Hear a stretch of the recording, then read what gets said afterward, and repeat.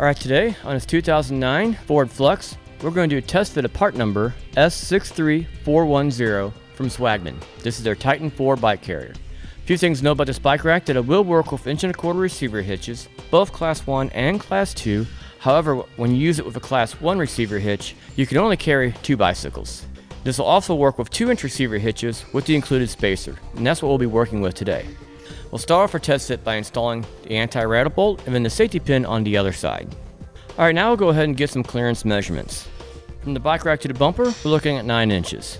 Ground clearance will be 14 inches. Alright, now we'll go ahead and tilt the bike rack back and check access to the back of the vehicle. Alright, that looks good. Now we'll go ahead and unfold the bicycle rack so we can load up a bike. And before we load our bike, we'll go ahead and make sure that the straps are out of the way for the cradles that we're going to use, and that they're tilted towards the center. It makes it a little bit easier to load up the bikes. Alright, when we load up our bike, we'll bounce it out on the cradles, and then we'll level out the cradles and bring the anti-sway powered cradle closer to the seat tube.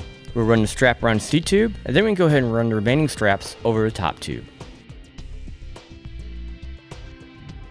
Alright, and that's what it takes to load up a bike.